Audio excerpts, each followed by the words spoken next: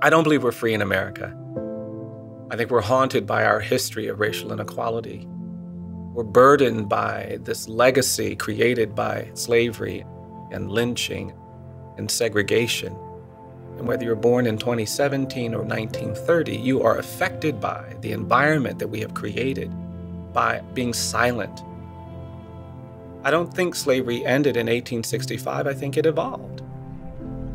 We had mobs of thousands of people gathering in courthouse yards, in fields, and doing horrific things to people, and we haven't done anything to acknowledge that. It is American history, and for us to recover from that violence, from that terrorism, we all have to know it, and we have to talk about it. I think it will compel us to think differently about what we need to do to correct the past, to address the past, but also how we make a better future.